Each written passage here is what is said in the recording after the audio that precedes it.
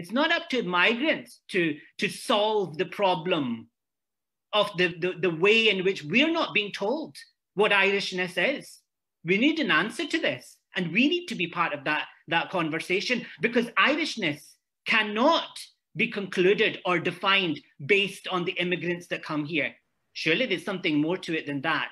You'll never be Irish. And when we do that, I think we will move forward. But on a more structural level, University College Cork is making huge progress. We have the first time we have a race equality forum, which I am co-chairing with Margarita from the Traveller community.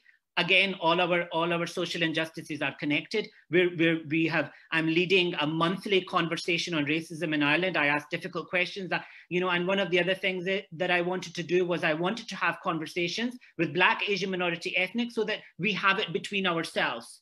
Part of the problem is that we have too many white saviors who want to save us.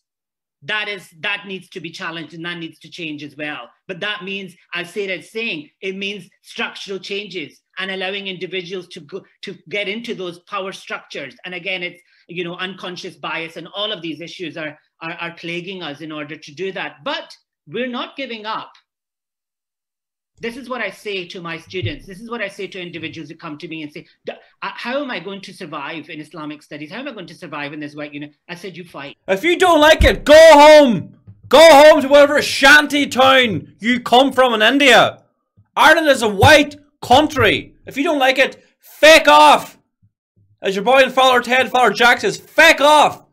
Back to India if you don't like it. Ireland is a white Christian nation. And even if you go and look at all the professors and the heads of all these departments in the universities, they're foreign. They're all foreign.